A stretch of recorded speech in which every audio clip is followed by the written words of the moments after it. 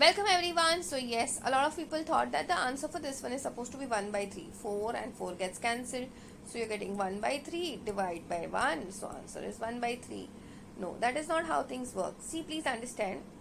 Here 4 and 1 by 3 is a mixed fraction. Okay. The first thing what you need to do before doing the division, you need to convert it into its improper fraction form. How do I do it? That is nothing but what? We'll keep the denominator same.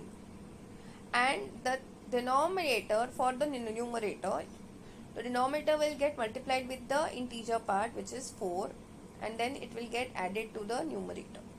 So 3 multiplied by 4 is 12 plus 1, that is 13, divided by 3 divided by 4 we have.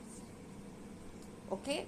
Now basically whenever you have division, you need to follow the rule of KCF, where K stands for keeping the first number as it is, C stands for changing the division sign to multiplication, and F stands for flipping or taking reciprocal of 4, which is 1 upon 4. So our answer for this question is supposed to be 13 by 12, or you can even write it in its improper form as nothing but what? 1 by 12.